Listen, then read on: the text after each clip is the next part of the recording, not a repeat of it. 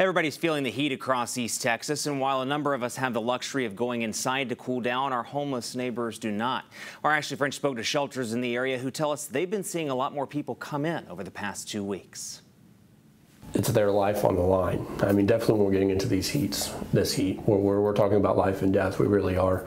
And I wouldn't want anyone to let that fear of being judged to keep them from getting our services. Whether you need a place to stay or simply cool off, the Salvation Army and the Gateway of Hope is opening their doors to anyone in need. We're making sure that not only the homeless, but anyone that comes through our doors is able to get water, at least get some time in our air conditioning here at our day center. Along with providing food and a place to stay. So we just encourage anyone that needs shelter or food, fans, anything that we can do to help with the community, to just reach out to the Salvation Army. You can come by, you can give us a call. We're here to help. During this time of year, both organizations see an increase in demand when it comes to their services.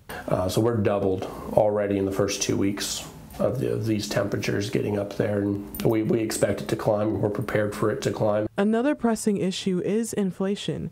As prices on food goes up, both organizations are hopeful that the community's support will still be there. The community is really good about making sure that they do donate, so we are very proud of our community. When we reach out, they make sure that they meet our need.